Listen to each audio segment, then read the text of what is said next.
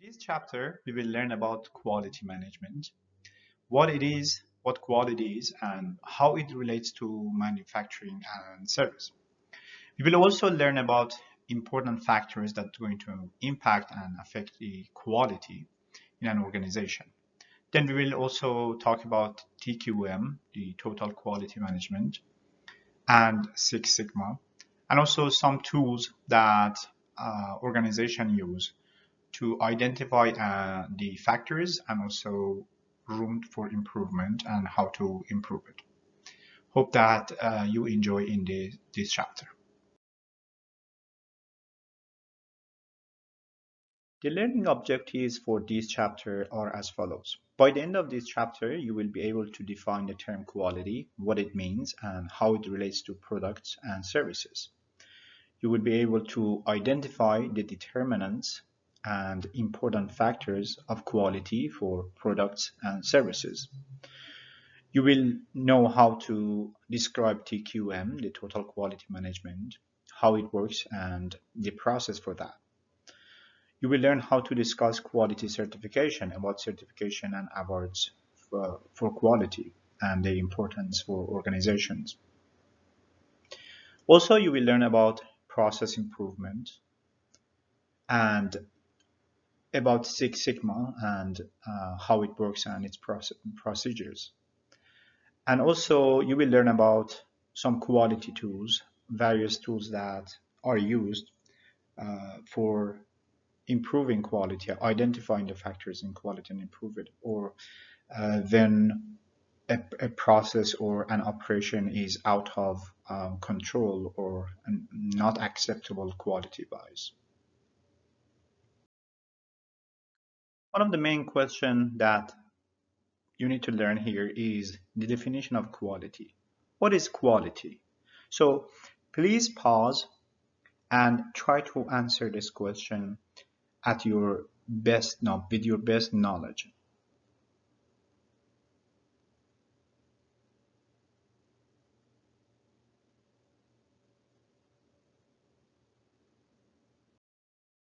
Quality and quality management. What is quality? Quality is the ability of a product or service to consistently meet or exceed customer expectations. So it's mainly about customer expectations. For a decade or so, quality was an important factor in businesses and organizations. But after a while, this emphasis began to fade away. But there has been a resurgence in paying attention to quality because of the recent experiences and news that have been we heard about.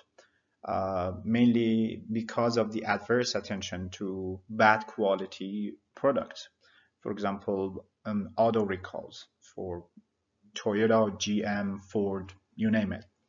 Toys that have been hazardous and have been thinking that they might actually cause this sickness or even death to kids. Phones, for example, if you remember the Samsung Galaxy Note 7, which got fired several occasions. Dog food, pharmaceuticals, especially pharmaceuticals, there have been a lot of examples of that. You can see almost every year that there is a recall and claim. So because of these, and also because of the competition in the market, there are different companies that they produce a product and they want to gain the market.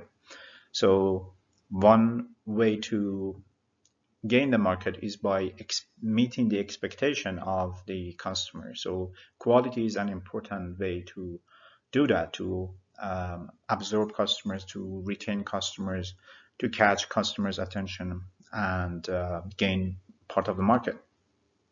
So this is what we want to study in this chapter. We want to study quality, how it relates to products and services, how is it different, and also how quality management works and what are the tools that organization can use. Let's start with quality of products. What are the dimensions for product quality, or how do you as a customer judge the quality of product? What are the important characteristics of a product that you would call that product high quality. So try to think about this before you move on.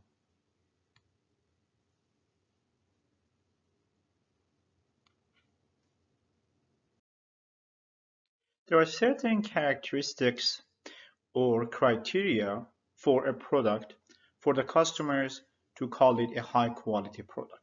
These are called the dimensions of product quality. One of them is performance. You want to have a product is called a high quality product when it has a high performance. That means that this is one of the main characteristics of the product, to perform well, to perform in an expected manner. Another one is aesthetics, how it actually looks, the appearance, the feeling, the smell, the taste of a product, depending on what product it is. So that's also another dimension of quality that customer would judge a product based on that. Another feature is the special features. For example, extra characteristics for a product. Right now, if you have on a Samsung, for example, phone, starting with Galaxy S5, I guess, they started to add a new feature on the phone, which probably a lot of people don't even use it. And that's actually the heart rate beat. So it's going to measure the heart rate, your heart rate. iPhone, for example, doesn't have that. So that's something that you wouldn't really expect from a smartphone to have. But this extra feature might actually make the product more appealing to other customers. Another dimension for product quality is conformance. That's how well the product conforms to design specifications. Another criteria is reliability, how reliable the product is, or the consistency of performance. It's not just it has to perform well, it has to perform well, it has to maintain the consistency of performing well. Durability is the next one, and that's of course important. That's the useful life of the product. No matter how good of a performance product it is or how aesthetic and beautiful it is, you expect that product to have a durability, to actually last long. So that's a very important dimension. The next dimension is the perceived quality. So that's the indirect evaluation of quality. Right, so note that it's not the designer or the producer of the product that can judge, be the last judge to judge the quality of product. It's actually the customers. So perceived quality, which is done by customers, is going to be very important. So it's very important for the producer, the designer, the manufacturer to know what the customer perceive from their product. So for example, using surveys or etc., any other tool, feedbacks, to get the feedbacks to see whether their definition and intention of quality is the same as the customer want. The next dimension is serviceability. So any product that almost you use and you purchase, especially if it's going to be electronic, for example, and it's going to last long, at some point you're going to need actually some service. So the serviceability of that producer and manufacturer is going to count for you as an important factor and dimension for the product quality, which is going to handle the complaints or repairs or any other types of complaints from the customer. And next is consistency. That should be, quality should not vary between the product or between its performance. So if you purchase a product and it's a good quality, you like it, and you want to purchase one, for example, for your dad, your mom, your sister, or brother, so you would expect to have the same quality. So it has to be consistent. So these are the dimensions of product quality. How about service quality? What do you think are the judgment, the criteria to judge the quality of a service? How do you as a customer would judge the quality of service? What do you think And how do you think that's going to be different from the product? So try to answer this question and think about this question before you move on.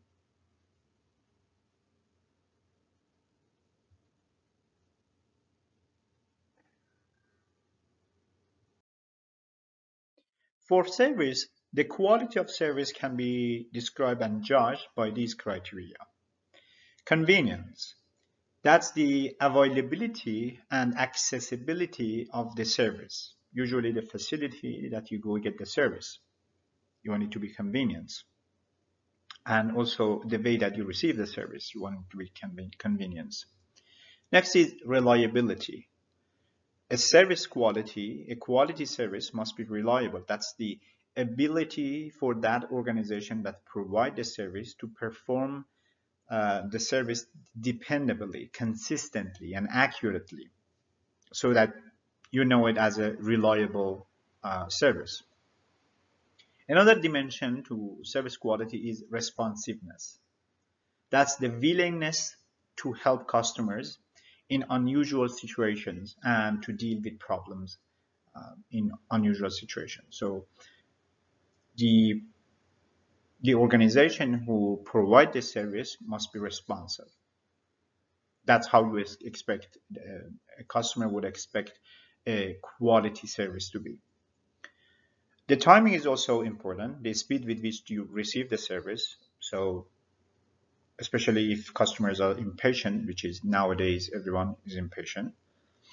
Assurance is the next dimension. That's the knowledge exhibited by the personnel who provide the service and their ability to convey the trust and confidence and make the customers who coming for service reliability and assurance for that. Courtesy is the next one. So courtesy is how the service members would actually treat customers and how you are actually being treated. That's very important, of course. Tangibility, that's the physical appearance of the facility. How when you walk in for a service, you want it to be aesthetic, for example, convenient. You want it to be, if it looks good, if you feels good, if you like it, the service space that you're in or service facility, that's it's going to make a positive impact on your perception of the service provider. Consistency, the ability to provide the same level of good quality repeatedly.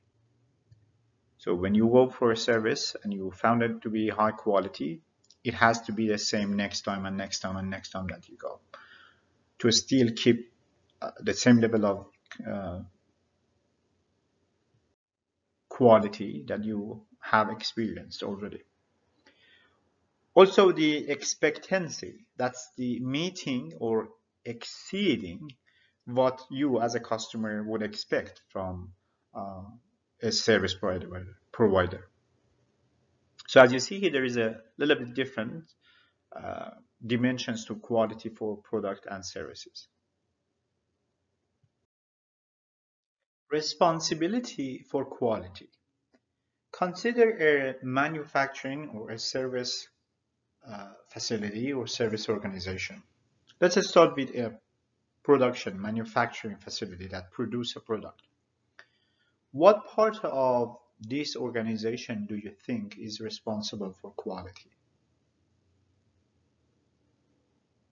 Of course, top management, the managers are responsible for quality. These are the people who make the final decision regarding anything in the organization, including the quality. The design department or design people, those are the people who make the design. They're designing the product, and one of the dimension, if you remember, for product quality, the quality of product is the design. So the design department or design people are responsible for quality. Who else do you think is responsible for quality? Well, if it's a product, then product is going to be made out of material. So the material that you purchase needs to be high quality. So the procurement department that they purchase the product, the raw material, they need to be responsible. They are responsible for quality of product. Who else, on what part of the manufacturing do you think is responsible for quality? The production and operation process, the whole production operation process, which is going to be a chain of operations. Every product is going to be responsible for the quality. And after the product is finished, the quality assurance, the quality department has to make sure that the final product is as it should be. It should work as it should be. It should look as it should be. So the quality assurance and the packaging and shipping, they have to make sure that the product is not going to go broken. It's not going to actually be spoiled or destroyed or break or go under any types of damage. So they are also responsible for quality. The marketing and sales, these are the people who have to work with the customers and they realize the expectation of the customer, and also they have to convey the dimensions of the quality of the product that they have produced. So as you see here, a lot of almost all part of an organization of production manufacturing is responsible for quality. From the very beginning that they purchase the materials, the raw materials, up to very end that they actually produce the final product, they package it and they ship it. Not only that, after the product is actually received by the customer service is also responsible for the quality for product. So everyone in the organization has some responsibility for quality, but certain areas of the organization are involved in activities that make them key areas of responsibility. For example, the design.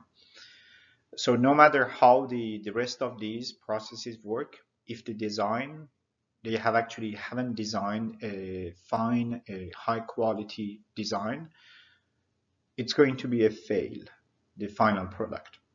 Or the raw material, the procurement, no matter how the rest of these work, it's going to be make it big impact. To acknowledge quality of products for organization and companies, there are certain awards that are given by different institutions. There is the Baldrige Award, which is given by the US government to recognize quality and excellence of US companies. And there is the European Quality Award, and there is the Deming Prize, which is a quality award from the a Japanese one, that is actually named after Edward Deming, who was American and has contributed a lot in the quality revolution of manufacturing and service in Japan manufacturing. Besides the award, the quality award that we talked about, there are quality certification mainly from the International Organization for Standardization, or ISO, including the ISO 9000, which sets of international standards on quality management and quality assurance, the critical to international businesses, and the ISO 14000, which is a set of international standards for assessing a company's environmental performance. And there is the ISO 24700, which pertains to the quality and performance of office equipment that contains reused components.